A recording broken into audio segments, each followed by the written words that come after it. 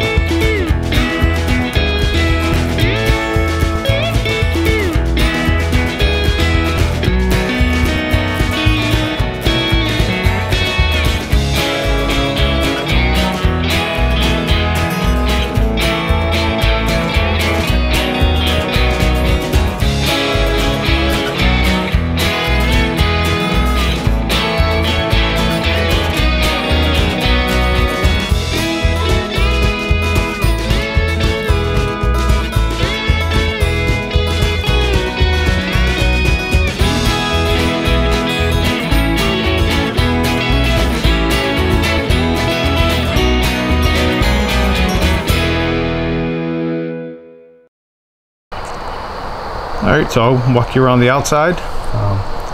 First off, I've never had any experience building anything like this, so if you're interested in building a cabin on your own, I would say just go for it. That's what I did. A lot of research online to do certain types of things, and it turned out pretty good. It's a little bit crooked here and there, but it's dry and warm, and it's a nice little place. So I built the cabin in 2018, and then it took a couple summers, just weekends here and there, to get the interior finished up, and also I added the deck and finally got the stove installed, which is definitely the best part of the cabin. So this cabin is based off of a design by Deke Diedrichson. He's from relaxshacks.com. He was the original designer of, I think he called it a transforming A-frame, which was a little 8x10 cabin with a flip open roof section, which is what this has. So you can see that main little section is 8x10, and I added on to that design, and on each end of the cabin I have a 4-foot dormer or pop out. The main reason why I did that is I wanted to have a wood stove inside the cabin, and with such a small cabin, if I would have had a door on the front of the A there really wouldn't have been any room to put a wood stove on the inside. So that's why I have the door on the side, and it fits the wood stove, and it's close, but it meets all the requirements, all the heat shield requirements and distances, and it's safe. So that's why, again, that's why the door's on the side there.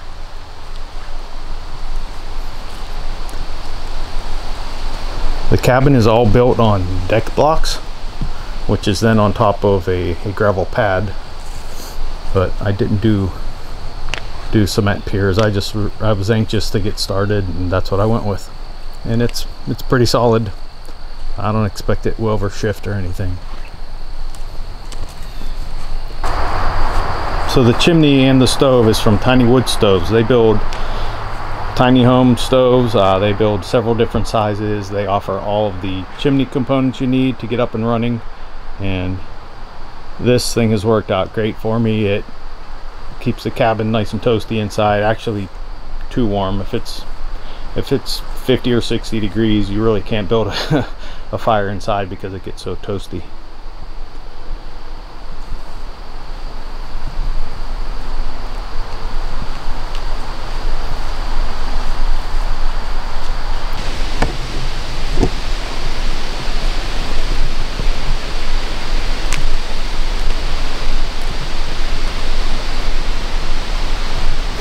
So that section there of the roof that flips open is 8 foot wide. So that's, and it's the cabin's 10 foot deep from this view. So that little section's 8 by 10, and then like I said, each end on the side is an additional 4 feet.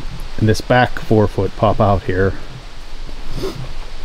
I originally planned on putting a bathroom in there, small, just a little small bathroom with a toilet and a sink. It's really not room for a shower, but I think at this point I decided that I'm just going to use that for either just storage or maybe like a little breakfast nook. And then I'm going to build, I think I'm going to build a separate bathhouse with a shower, toilet, sink, and then maybe even an outside sink for doing dishes, like a deep sink. The deck runs all the way around the front and the side. As you can see, it's about, I think it's 15 in the front by about 20 foot on this side here. But it's been great. When you flip the roof open, you can just walk right out from the cabin out onto the deck for morning coffee, just to relax. It's really nice. I'm really glad I put the big deck on.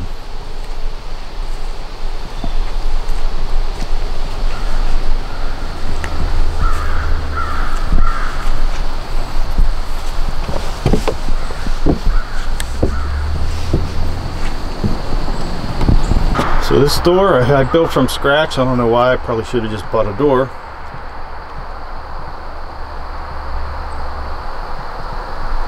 But I think it looks pretty cool.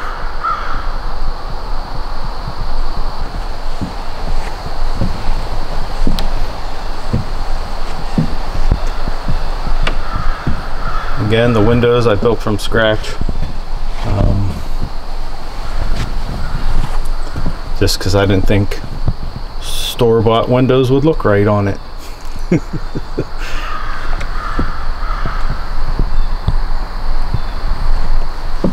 Here's the view from the deck.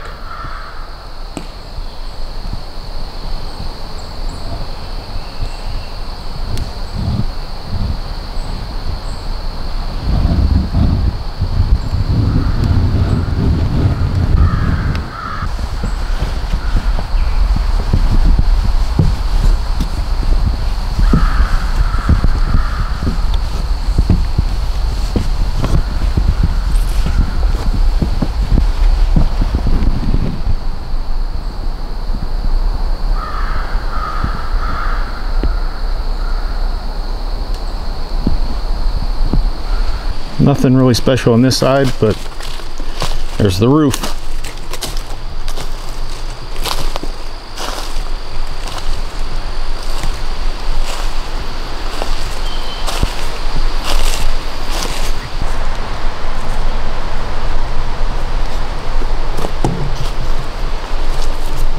Looks kind of funny from this view. Looks like a half of a cabin.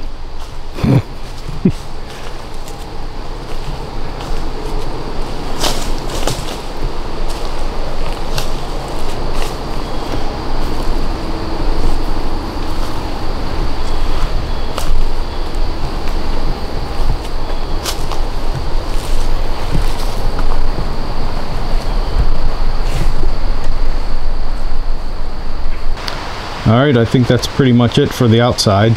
I'll head on in and I will open up the roof, and I'll be back here in a few.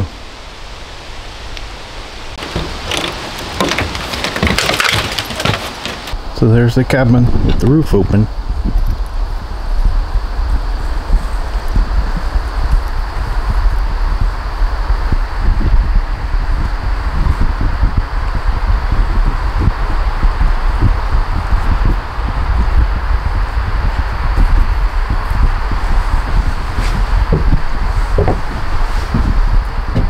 And that's Bruce the moose.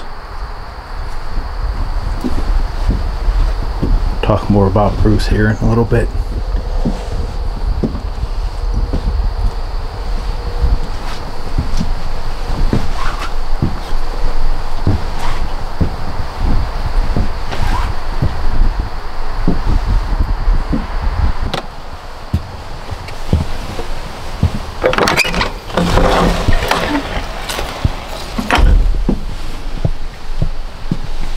There's the wood stove.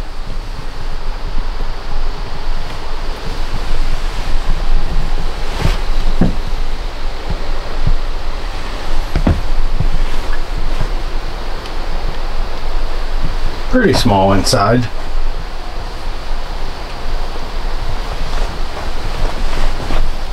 I got a little cottage bed, chair to relax and read.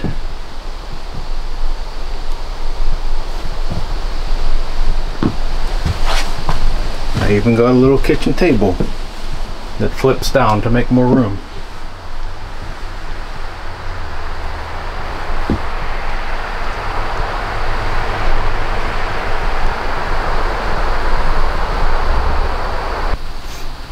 So the wood stove is from Tiny Wood Stove. It's perfect for a small cabin. It's a tight fit, but I meet all the safety requirements. I built a heat shield behind the stove there, which meets the safety requirements. And even under the floor there, I have a heat shield built under the stove that meets all the requirements. So it's very safe, and it keeps the cabin very toasty. I love this thing. And you already saw the chimney runs up on the outside. One reason is not much room in here, plus I didn't want to try to cut a hole in that roof at that steep angle, and I thought it would be much easier to just go do the wall exit, and it's worked out well. It draws pretty good. I don't have any smoke coming back in the cabin at all. I haven't had any issues. This is the only shelf I have in the cabin. That's why it's cluttered with cabin decor. I need to build another shelf or two.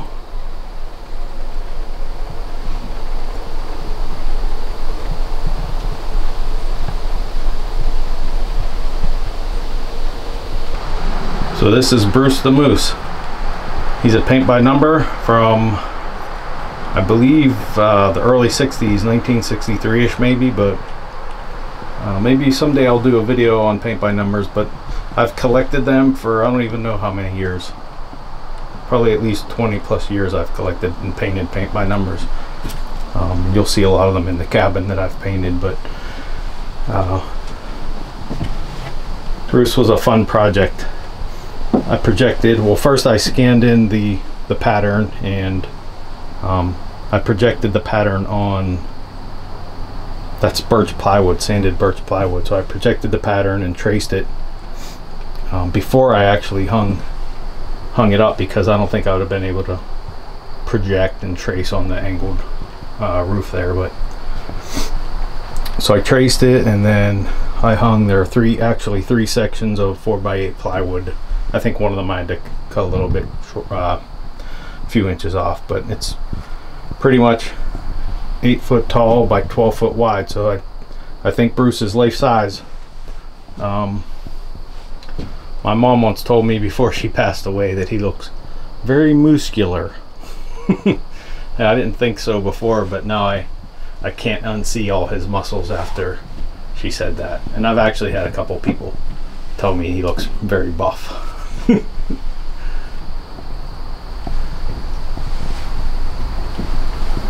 But yeah, that's Bruce. He actually could use a second coat of paint, but that took me, I don't even know how many hours. Probably at least 50 hours to paint him. So someday maybe I'll do a second coat. But for now, that'll do. This is a cottage bed, and the main reason I went with these is, one, they're pretty small, and two, they sit up off the ground, I think 16 or 17 inches, so there's a decent amount of storage underneath the bed there. And I have two of these. I mainly just leave one up, and then when I have guests, I'll put the second one up, which makes for a very tight fit, but it works out. That's why I have the fold down kitchen table. That will fold down, and then the second bed will fit on this side, and I'll show you that here in a few minutes. But yeah, it works out real well.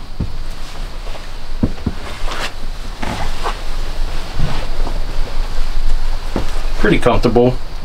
The bed came with a foam mattress, a foam top mattress, and then I also put a feather bed. I think they call like a feather top on top of the mattress. But so between those two, it's pretty comfortable.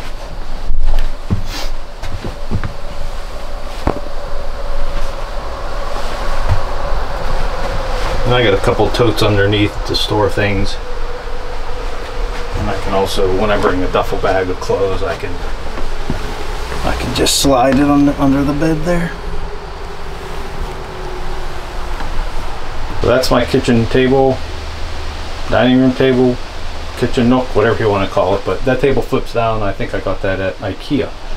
So it flips down. If I need more room, I can put another chair out. I actually have another one of these chairs that I have folded up, but if I have a visitor, I can fold that down and put up another chair. And it's pretty comfortable. That there's just a little firewood basket that I use to store some wood. Little wood splitter. This thing's awesome. Maybe someday I'll do a video on that, but you've probably seen them, but I love that little wood splitter. My brother bought me that for Christmas a couple years back.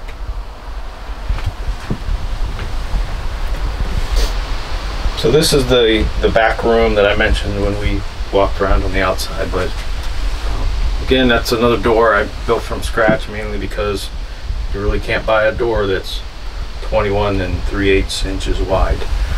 So I had to build one to fit, and it turned out pretty good. Lots of different colors in here, but it looks alright, I think. And this is the room I mentioned I was originally going to put a toilet and a sink in here to have a little tiny bathroom, but I think I'm just, as you can see now, I have a little mini fridge in there, and I just store all the extra bedding and the extra cottage bed I store in there. So for now, this is storage, and I really need to decide what I want to do. But again, I think I'm going to leave this as storage or a little kitchen, maybe put a little table, leave this like a kitchen nook, and then build a separate little bathhouse, shower house. We'll see. I actually have struggled finding a contractor to install. There's actually water and sewage here where I'm at, because I'm pretty close to a paved road. But I've struggled finding a contractor to actually do the work, so it's one reason I haven't done it. And in that time, I've decided maybe not to even put a bathroom in here. So anyways, yeah, so maybe you'll see this in a future video. I'll do a little project and show me finishing this room here.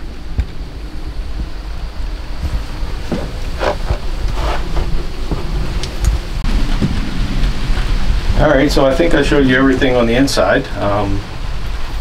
I'll close up the hatch here, and I'll fold up the furniture, fold down the table, and I'll throw up that second cot, and I'll show you some video of that. Alright. So I got the roof closed up. I'm gonna head inside, set up the second bed, and I'll show you how it looks.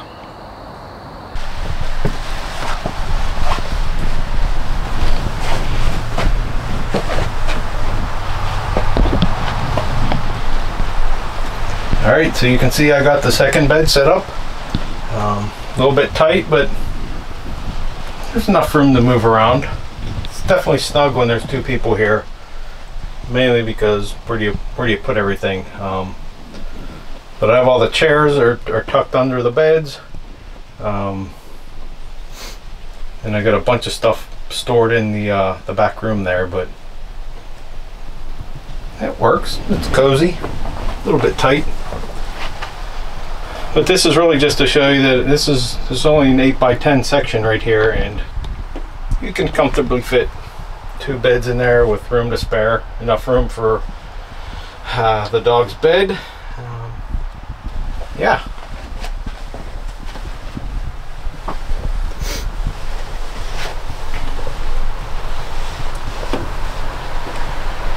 There's the kitchen table I talked about folding down, and you can see there's plenty of room for the second bed here to fit. So And they're cot size, I think 30 inches wide by, I believe 75 inches long.